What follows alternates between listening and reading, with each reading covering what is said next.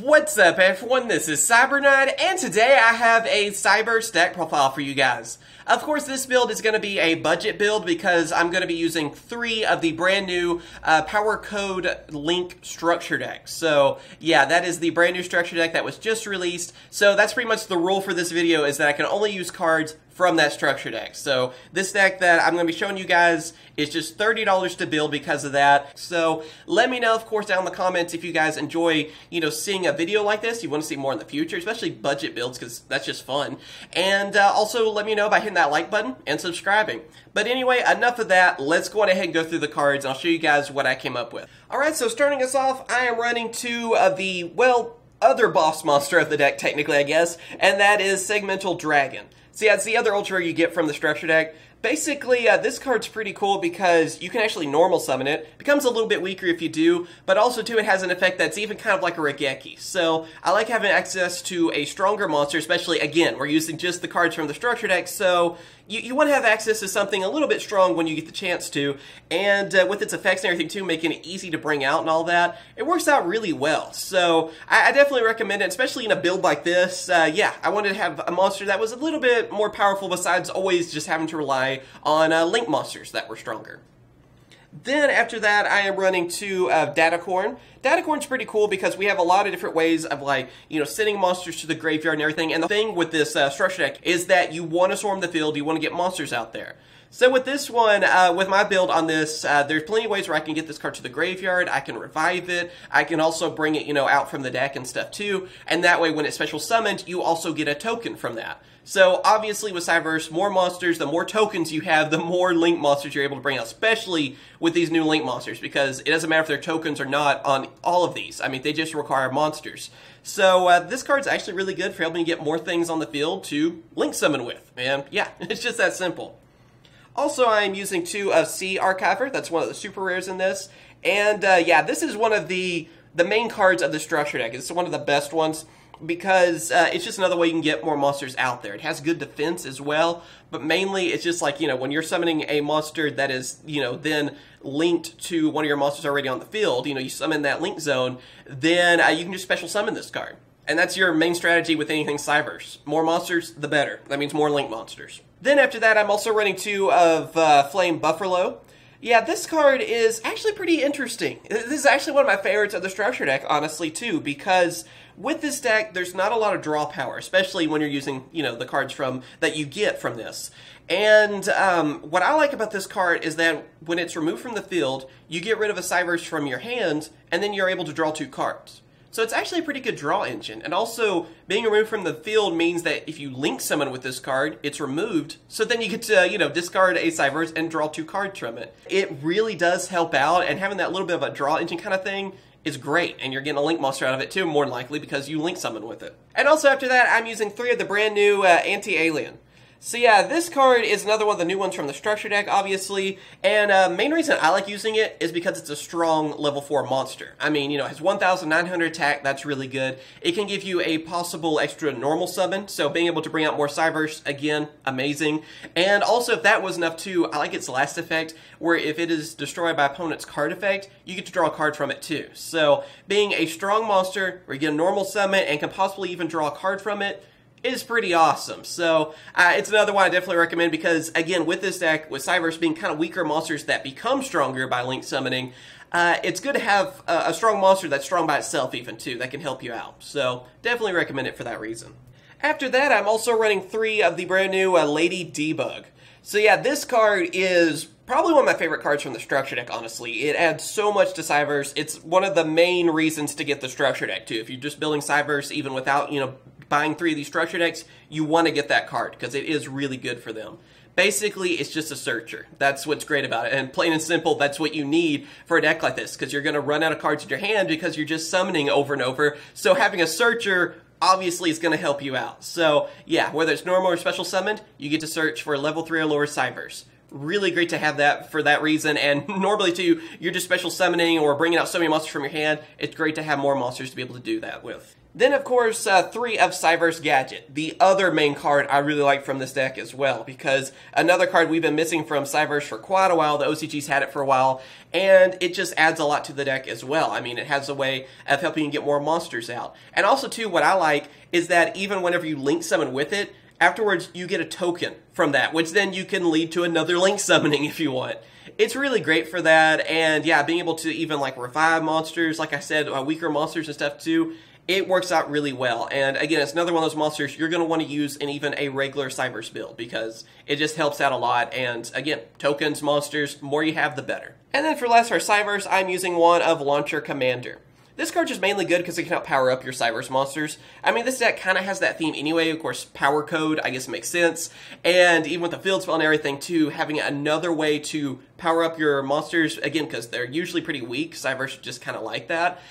Being able to do that, you can do some massive damage. So having a monster that can help, make them even stronger works really well. And then since these were reprinted with the structure deck, I am using 2 of Yugioh, and then, of course, 3 of Reborn Tengu.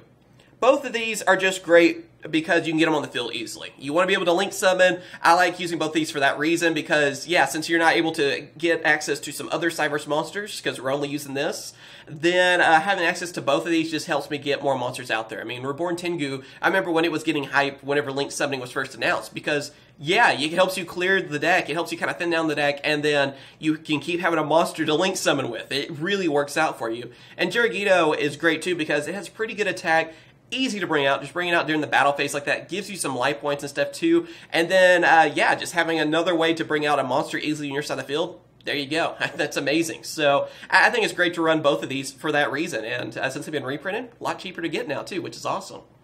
And then for last for monsters, I am running 2 of Effect Veiler. I mean, it's really our only hand trap for the deck. So, yeah, Effect Veiler's still great and a cheap option, too. So, definitely recommend for that reason as well. Alright, moving on to our spell cards, I am running 3 of Cynet Storm. This is the brand new field spell that's in the structure deck, and it's actually pretty cool. I mean, what's great about it is, first off, it can power up your monsters, so that comes in handy for you. And then also, being able to, where you're taking damage, 2,000 or more battle damage or effect damage, you just get a free link monster from the extra deck. It randomly lets you summon one of them. So, obviously with this, I mean, just getting a random link monster is going to be great for you. I mean, you don't really care about taking damage then. And then, of course, just being able to power up whenever you have all your monsters linked together, because they have to be linked together to get that power boost. Yeah, that can make them seriously powerful. I mean, especially when you have all these different link monsters, because 2 of them don't have their own effects. It's just Powercode that actually has an effect. So being able to boost them up and be stronger like that, and you can link everything together, even with just the link monsters you have access to, is pretty good. So yeah, it is really great on that and helping, again, power up your Cyberse. And go along with that, I am actually only using 1 Terraforming because it's great to get the field spell, but it's not like one of these decks that's like, I need that field spell, or I don't feel like it is. So having 1 Terraforming just gives me another way to search for it if I need to. So usually not too tough to get because you can thin down this deck fairly easily. Then after that, I am running 2 of Night Beam, just some good spell and trap card destruction, only one I have access to, so I'm going to use it, plain and simple. Then of course 1 of Scapegoat, more tokens, more link monsters. Then, of course, I'm running 1 of Reasoning. Reasoning's great because it's another way to get monsters on the field. And it's only at 1, of course, with the ban list and everything. So, having access to that, another way to bring out monsters, again, that can really come in handy for you. It's Cyberse. So, yeah, just being able to bring out more is always better. And then the last of our spell cards, I'm using 1 for 1. It's mainly for Acorn. I mean, yeah, just being able to bring that out, and then you get to special summon it, which in the special summon will let you get a token, so it can mean like an instant link monster in most cases too. So it's great to have it for that reason, and yeah, just mainly there for the Acorn. And of course now, moving on to our trap cards, I am running 2 of Packet Link, as well as 2 of Call the Haunted, and then last but not least, 2 of Blazing Mirror Force.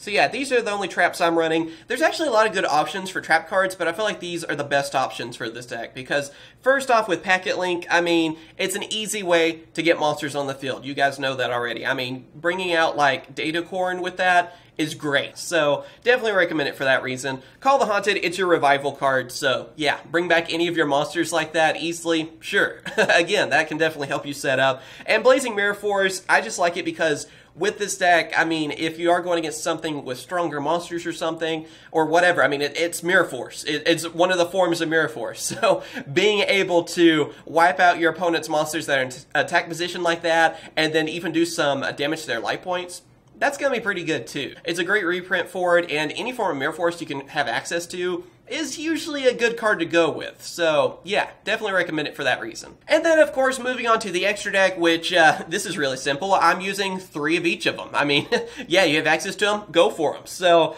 I am using 3 of Powercode Talker, then of course 3 of Ghost, and last but not least, I am running 3 of Lan, which I don't know how to say its full name, so that's what I'm going to call it. I know somebody gave me the pronunciation today whenever I did the structure deck opening, but yeah, this is just a better way where I don't have to hurt you guys by saying the name wrong. How about that? So yeah, basically it's just that simple. You have access to all 3 of these, use them. I mean, they're easy to bring out, especially these two new Link monsters, because they just require the monsters to bring them out really simple. I mean, they're some of the easiest to bring out Link monsters. They can actually work in a lot of decks because of that too.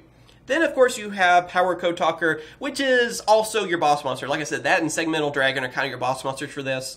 Powercode, really easy to bring out, has great effects, can do a ton of damage, and also if you have all these linked together with the field spell, yeah, they become actually really strong monsters. Again, they're just all easy to bring out, so why wouldn't you use 3 of each of them?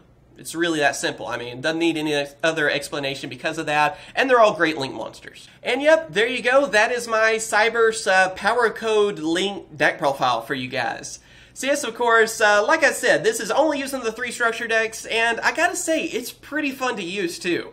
The only downside is that it's tough to do a deck profile like this for Cyberse, because it's like I said when I did the opening for them, it's just, with Cyberse, there's so many cards for them, and this is like, what is it, like technically the 4th deck of cards that we have right now in the TCG that's about Cyberse. So it's tough to build off of that. It's not like we're, Lair of Darkness, where, you have basically everything of that archetype in one structure deck. But of course, really, they're not that expensive anyway. So I do recommend trying them out. A lot of fun to use. If you love Link summoning, Cyberse is the deck for you. I mean, it's really that simple. If you want to get into Yu-Gi-Oh now, you want to learn how to Link summon, this is the option I think that's the best for you right now. But then again, too, you might want to pick up some of the other cards as well. You might want to spend more than the $30 because you want things like Decode Talker and Encode Talker and basically all the different Talker monsters. I mean, let's just cut to the chase. And everything you can get. And you don't even really need Firewall either. So the deck is pretty cheap to make anyway, and I feel like you get everything you need if you're just buying the single cards for under 50 bucks. I mean, maybe even cheaper than that, honestly, and you could probably trade for everything too. Let me know what you guys think. Again, I just thought it'd be kind of a fun idea to build something budget with this, and